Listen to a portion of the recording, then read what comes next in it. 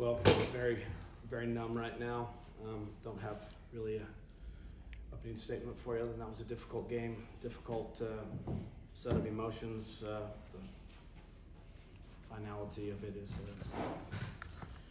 how many seasons you coach, you don't master what it feels like for the season to come to an end. So you just deal with it and work your way through it. So that's kind of where we're at right now. Questions? When you do maybe get a second to step back and evaluate this season with the Big 12 championship and all that, how do you think that evaluation will go? Well, the only thing I was able to share with the kids in the brief huddle was to not let the empty feeling and the numbness that we have right now, that we just competed through for the last 3 hours, be the lasting memory of this team and what they've done for the last 4 months. That perspective at some point will be allowed and encouraged, and it's real.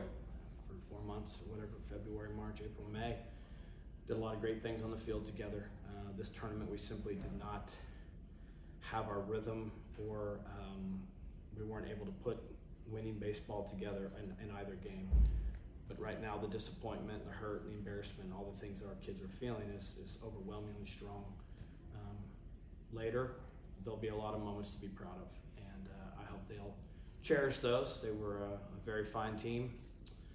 You mentioned they won a share of the Big 12 regular season and had a lot of exciting moments. So it'll take time, but it'll be something they're able to look back on and be proud of.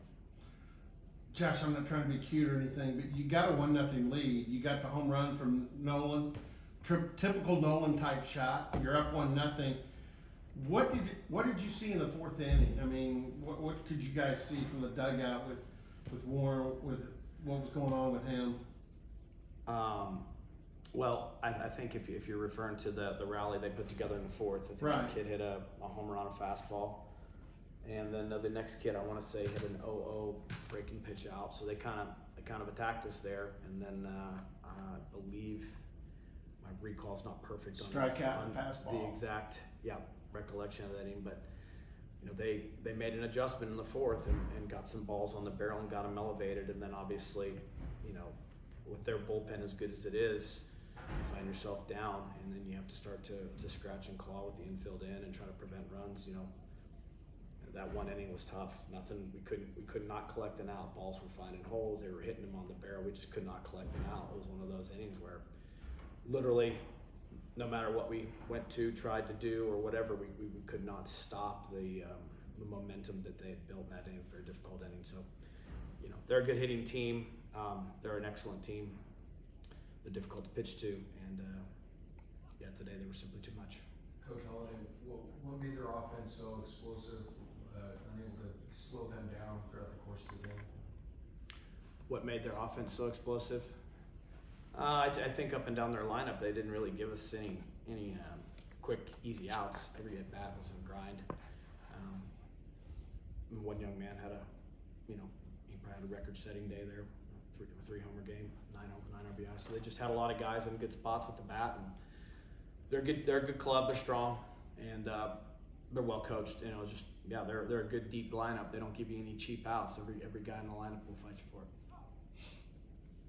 You mentioned not letting this game kind of affect their views on the whole season, the team. Is that kind of a similar message to the fan base?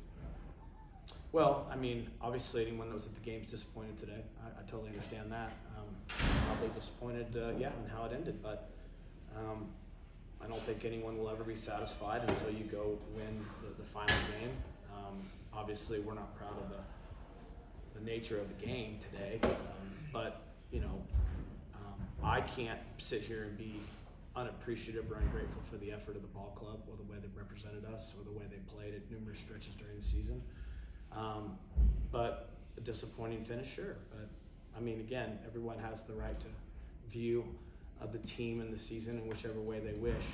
I will always view this team through all the good things that they did and all the moments that made us proud. And sure, we're all going to have a scar from this, no question. I mean, there's no way around that. But it doesn't. If the only way you can celebrate and appreciate a club is simply by the final result of the last game, there'd be a lot of empty seasons in a lot of people's hearts. So I hope they would have a bigger view of the club and appreciate all the effort that went into it. Questions for Riggio? Rock, how do you think you'll, in the team, come to maybe think about this season or think about the things that you guys did in these next few days? Yeah, I mean, next few days, everyone kind of disappears, everyone leaves and you come in the locker room, there's empty lockers, but this team's special to me. I mean, I wouldn't even call my team, this is my family. The past year, ever so months we've been together, we've grown close together.